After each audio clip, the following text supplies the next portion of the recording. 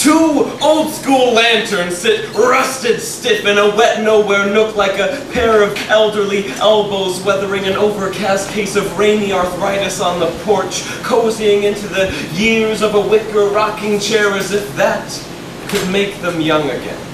Two old-school lanterns, ancient to the imagination, entwined in the soft hum of rainbow shadows, twinkle hazy like peekaboo clouds, cover the moon, phasing in and out to the rusty rhythm of a dusty childhood fantasy, played out in the mind's sepia of memories, too close to forget and too perfect to live again. We were astronauts.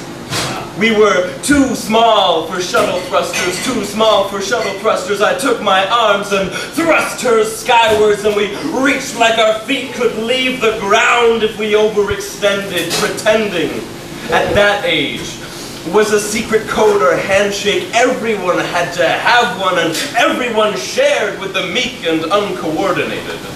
Our trash can dilapidated space station under attack from dog acid and garbage truck jaws. We emaciated incoming frontal phasers with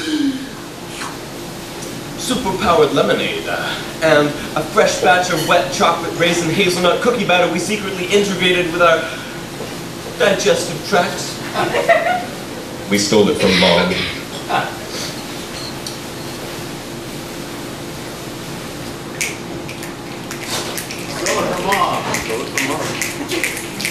Who's sitting over in the corner right there? Sorry, Mom. They were really good. Just, you know. Oh, okay. So, and then,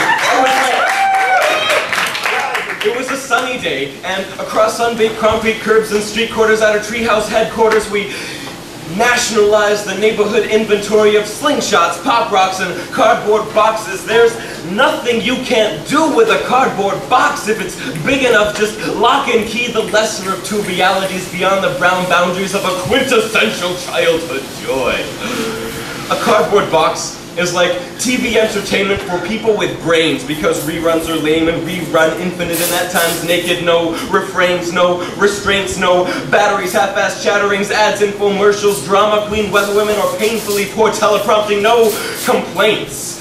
At an age when your mind could fill the sky, your brilliance as big as your boundless heart, full of family, friends, and intergalactic diplomacy, you could roam the streets with a cardboard box and snot-nosed posse, and the wind would bend to your wisdom, and boredom, that slippery little devil, would shiver and shrivel and tremble into dust by your will.